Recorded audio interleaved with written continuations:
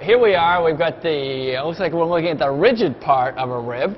And I think you said this was a 19-footer, right? It is. It's the 19-foot boat that we sell. It's the hull, or the hull and deck. Yep. So we're at the other stage now from where we were in the tube room. Right. And in this facility, we get the hull. It's all completed. We have another facility in Rhode Island and up in New Hampshire where we actually lay up the fiberglass portion. Yeah, but in our facility here in Marblehead, we do the finished facility. We build the tube. So at this point, this is the first step from the hull standpoint, what we're working on.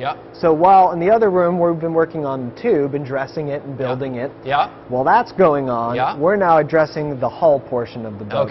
So this is at its very early stages before we've really done anything to it. And as you can see, this is the point where we're going to want to do initial wiring, initial hardware. You can see right here, this deck panel's been pulled back.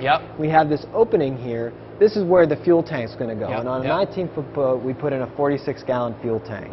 So that gets fitted inside here. It's an aluminum tank. And we have the deck panel, which allows a customer to access that 15, 20 years down the road if there ever should be any issue. And with today's ethanol fuel, it's better to be safe and allow someone to have the ability to access that. So that would get put in, it gets bedded down, and then we attach the console. Because you can see right now it's just an open boat.